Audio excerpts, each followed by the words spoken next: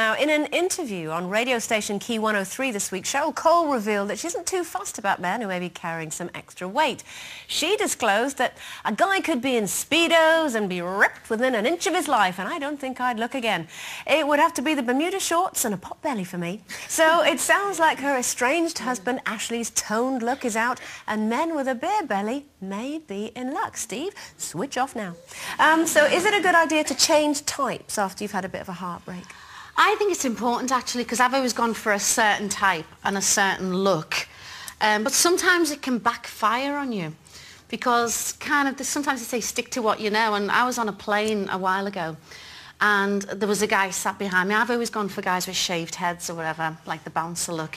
And there's a guy sat behind me on the plane, really handsome guy, and he's got a big quiff. I thought, right, he's a bit nice. He's got hair, he's got hair, he's got a fringe, right? So he starts chatting me up.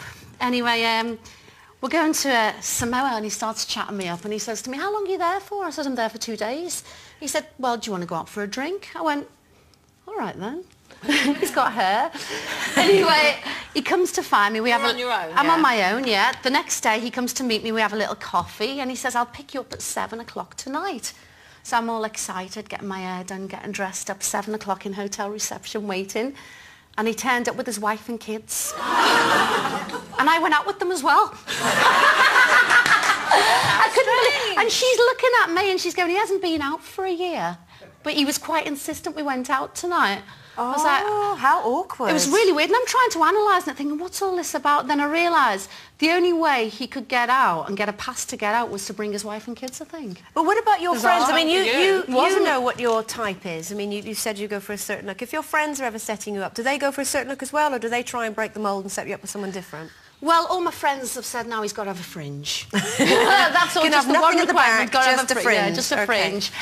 I think, you know, there is I don't know if a certain type comes with a certain look. I'm not really sure about that, you know.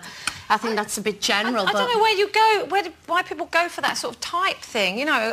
Don't you go for a type? No, I've never had a type. I've had so many different types. I've had any old type. I don't care. Any cornerstone. No, honestly, I'm not trying to be funny there. I actually mean, it doesn't matter to me what they look like or who they are, where they come from or anything, because if I like them, that's fine. And I've never judged people by the way they look, and I've never actually gone for a specific type. And I was sort of, you know, mentally going through the list of all the people, and I just thought there isn't any two people even slightly similar. But there must be a common denominator. There must be something Totally right down there that it connects all those men with all those hundreds of men. Would it be personality rather than looks? I think it's say? because maybe because they were all breathing. And then it pulsed. No, I can't think there isn't anything. What honestly, about intellect? Are they all of a similar intellect?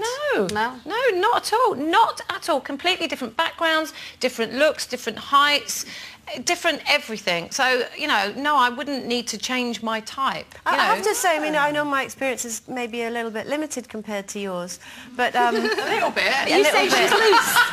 No, I'm just saying. Everyone's looser than her. She only had 2. Really? Just 2 in their life? Yeah. Completely. Whole life, yeah. And as Carol said one day, what? Not at the same time? No.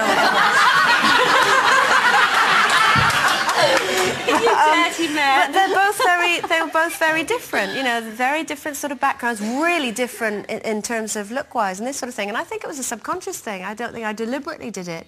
But it has been quite nice to, you know, try something different. Maybe it does depend on how bad your previous experience was, you know, and maybe you would be diverting your eyes and everything away from another one like it. I mean, I think you should think out the, what's it called, the box. Say drawer. Because I certainly should think out the box or drawer or saucepan or whatever it's called. Because all my life I went for pretty boys. My first boy was a blonde ballet dancer and the da-da-da-da. And of course you shouldn't do that because you're only going on looks. And how shallow is that? I mean, I'm calling myself shallow, not them shallow. Because that's really a shallow, isn't it? Just to go for the eyes, beautiful eyes. I think when you're younger, though, Sherry, you initially, when you're younger, it is the immediate physical thing. And as you get a bit older, you start to think, actually, he might bring something different to the party, or that person makes me laugh. He's got a belly, he'll be more grateful. You know, I mean, what about the whole... That's what I was going to say. it's a chemical thing. Yeah. I mean, you can have 100 people in a room and suddenly, for some reason, you're like that one over there. I You don't know why. Andrea, I was at a do, Yeah. and there was 350 bikers, all in leather. That sounds and brilliant. and all sitting on bikes. Well, they would.